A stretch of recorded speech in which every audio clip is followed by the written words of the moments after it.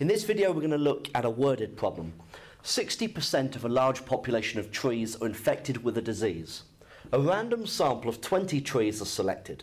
Find the probability that the sample contains, firstly, more than 16 infected trees, then part B, at most 9 infected trees, and then C, exactly 10 infected trees. Okay? So let's look at this first bit. Let's set the problem out as a binomial distribution problem, because ultimately the trees are either infected with a disease or they're not. Okay, so we have X is binomially distributed with N, the number in the sample, so 20, and a probability of success, which in this case we will take to mean that the tree is infected, okay, is 60%, so 0.6 as the probability. So if we want to find the probability of more than 16 being infected, we want the probability of X being greater than 16. Okay? Now I can't work that out straight from the tables. I've got to use less than or equals to. Now if I want greater than 16, that's 17 and above. Okay? So what I can do is I can say, well, I can think of it as, if I want 17 and above, I don't want 16 and below. So I can do 1 take away the probability of X being less than or equal to 16. So I just need to find that one in the tables. So that's 1 take away. So we look up our tables in the formula booklet.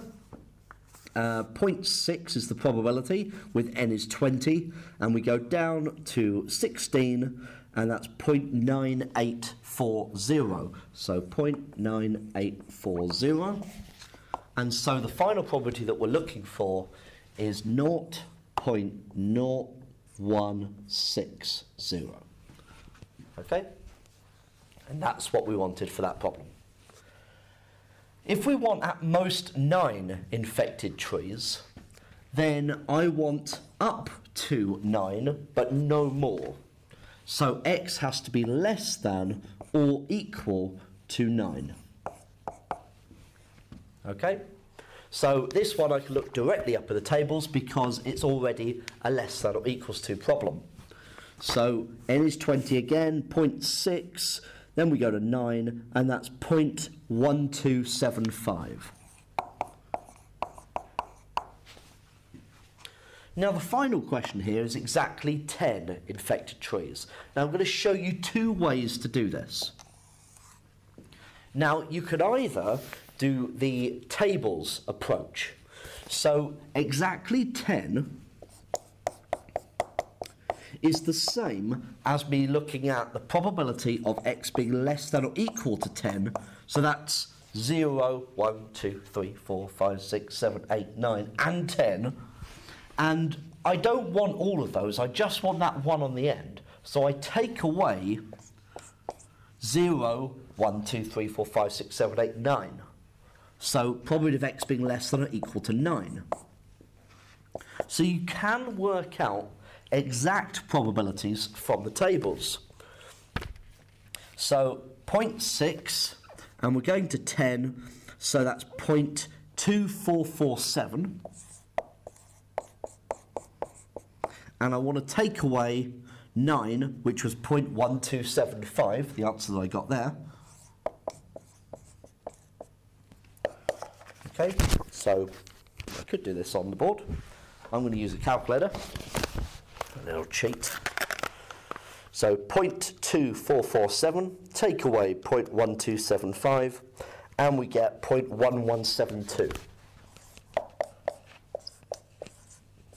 Okay? Now that's the first way of doing it. So you can use the tables to get an answer that way. Or, of course, you can use the formula.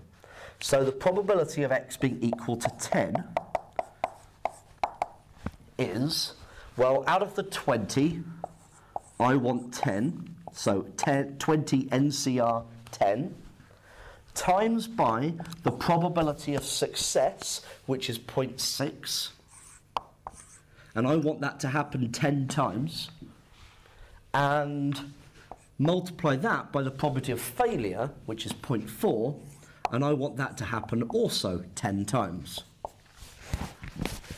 So if we do this on the calculator, 20 NCR 10, and then multiply that by 0.6 to the power of 10, and then multiply that by 0.4 to the power of 10, and we get 0.11714155505. So now, as you can see, these aren't exactly the same. Okay, they're the same to 3 decimal places, but either are fine as your answer here. Okay, I know that to 4 decimal places, this doesn't round to that. It actually rounds to 0.1171.